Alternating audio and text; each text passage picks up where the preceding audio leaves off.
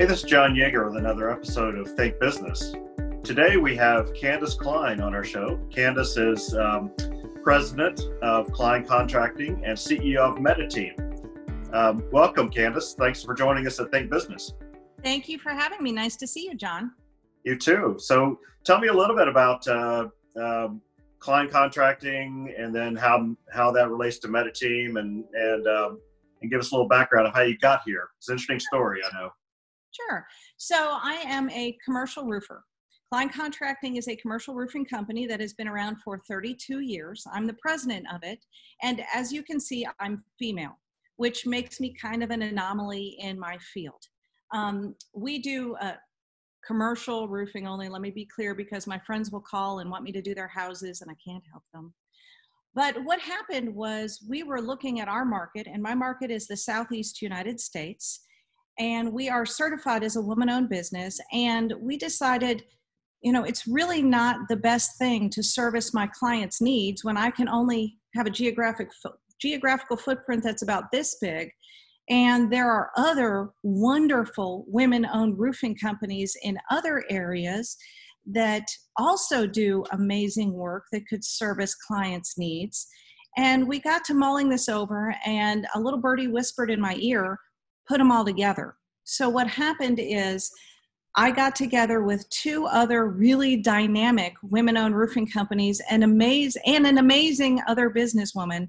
And the four of us created what is now the Bennett team. And Bennett team is a collaboration of 3 roofing companies that services 21 states. So we're a national footprint. We're all certified women-owned businesses. And what we're doing is we're serving the needs of our customers who are very focused on supplier diversity. So it's a really great collaboration because there is no competition.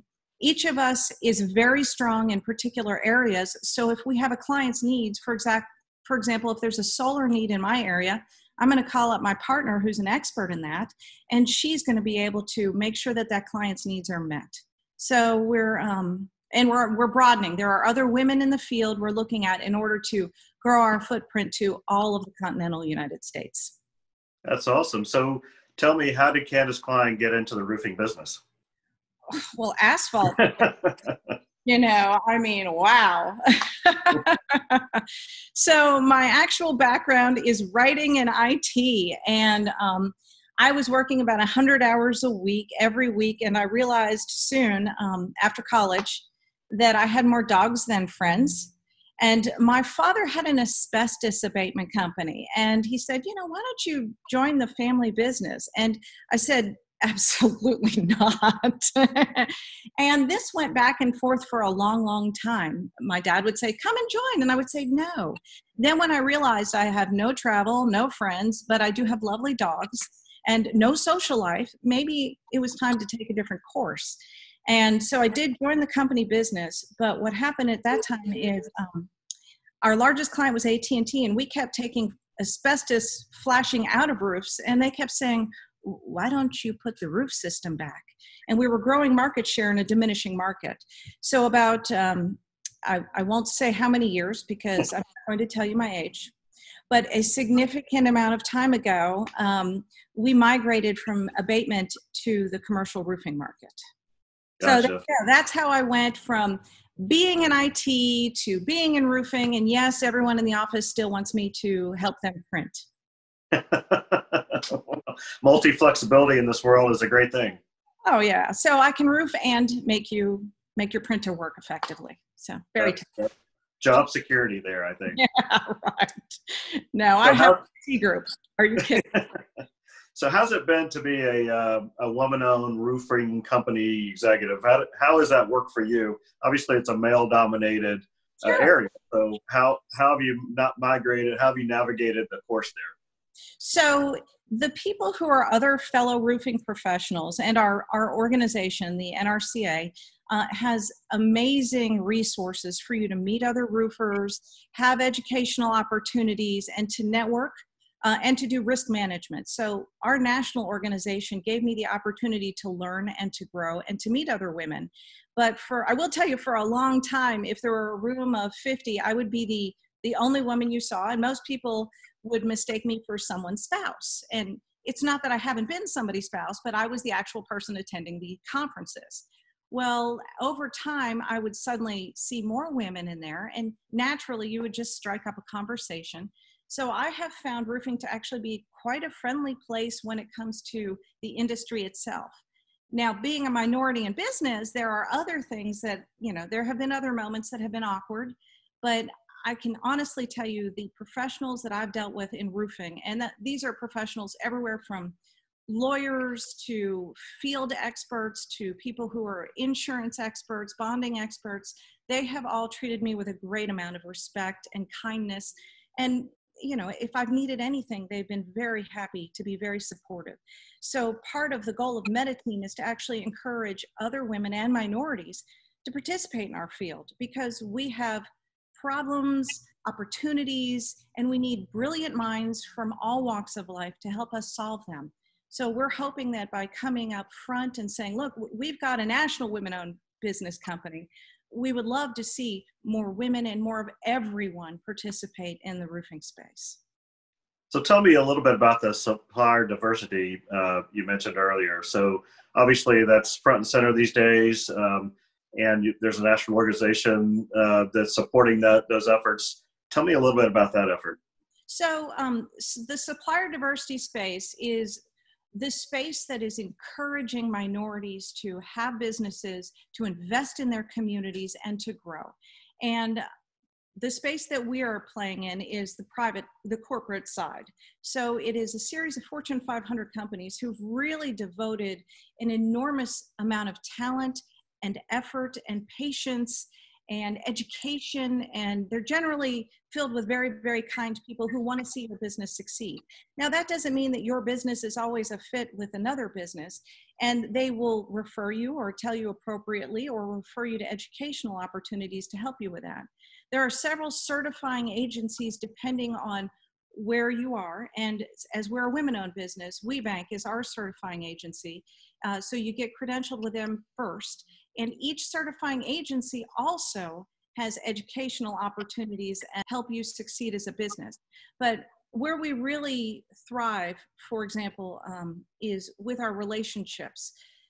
The supplier diversity people are looking for long-term relationships for people who really walk the talk. They invest back in their communities. They make sure that they are out there encouraging other people to participate and do business within the supplier diversity space. So I'm always looking for other minority people to do business with, whether that be purchasing, if that's an opportunity, whether personally, I go and I find another woman-owned business who's doing something that is just phenomenal. I want to invest in their space. Absolutely. Speaking of that, so wanting to invest in other people's space, you being a woman-owned business, having gone through all the trials and tribulations of that, is there some advice you'd like to give to fellow women who'd like to be in the same space you are, to own a business and those kind of things? Absolutely. First of all, have great confidence that you can succeed, because a lot of people are simply too afraid to start a business, and that is really unfortunate. There are a myriad of resources from the SBA and from these certifying agencies who, again, want you to succeed. They'll help you with education. They will walk you through the certification process. They will help you take your talents and move to the next level. So I would strongly recommend that after you have a very strong business plan, and that's something you should share with other fellow business owners, and there's no reason why you can't go to a WeBank event, meet other fellow business owners, and say, hey, can we have a cup of coffee and let me bounce some ideas off of you? Because that is why we're there. We're there to help the network succeed. So I'd strongly recommend you get in touch with one of those agencies. Everything's virtual now, so you can attend things virtually or ask for somebody who may be in your space, like construction. Give them a call. There's no one who's called me that I've turned away if they've wanted to ask for help or advice. And it's given me an opportunity to meet other people, particularly in the construction space, that I can use as a resource too. So it's, get involved with a network, talk to people, and allow them to help you understand what the journey can look like and use the resources that are free and available to you. But don't be afraid. Jump in. Jump in, the water's warm. I know it's weird with a pandemic, but the water, jump in. Makes sense. And so that kind of leads me to my really final question, which is, and I would be remiss without asking it, how has business been in the past 3 or 4 months for you? Strange. Certainly in my space in construction, I have struggled to make sure that I have adequate PPE and adequate training for all of my people. We do our own work. We don't subcontract labor, so we have our own workforce. My job is to make sure that they work in a very safe environment. Every day, they have the best knowledge they can about everything that is going on. So every time any resource comes available, we make sure it's in the field, whether it be hand washing stations, masks, any kind of protection, as well as making sure that people understand how this virus spreads so that they can be safe.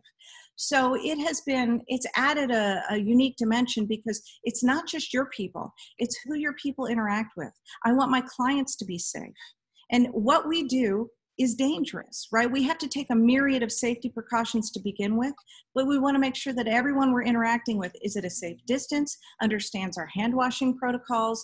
And so it's just added another dimension. But I'm very fortunate that our people were pretty safe to begin with. So they were very open to the cultural shift. Everyone pivoted and adapted very quickly.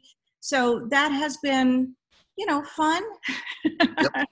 Fun because everyone's safe and I want them to continue to operate in a safe environment and go home and be with their families and their loved ones. Absolutely. And obviously one of the big changes coming out of this is the big work from home movement. That obviously is not going to impact your business that much because the contractors can't really work from home. They need to work on site. So yes. Is there something that you've seen coming out of this that you think, hey, 3 years from now, I'll look back, I'll say, yeah, that was something I instituted during the pandemic and is still going? Anything? Training is greatly affected by that. We're able to do use a lot more resources online, whereas usually they were done in person. And I think that allows me to train more, have more people immediately exposed to better solutions. And I think that has been a very positive aspect. Technology has really stepped forward in this crisis. And I'm so grateful that so many different companies are giving us a platform to do these kinds of things. Fantastic. Well, I'm going to wrap this up and give you one last opportunity to tell how people can reach you if they're looking for your services, and say anything else you want to say. Well, of course, I'm Candace Klein at kleincontracting.com, but the big dog is MetaTeam Incorporated. So anyone can reach me there online. I'm easy to find. You just click contact, and here I am. Happy to talk to you about, especially if you're a woman looking to get in business. Awesome. Thank you so much for your time today. It was a pleasure conversation. Thank you. So I'm wrapping this up. Another episode of Think Business. Thank you all for listening and watching. Hope you got something good out of it. Again, I'm John Yeager, Managing Director of Bennett Thrasher. You can find us at btcpa.net.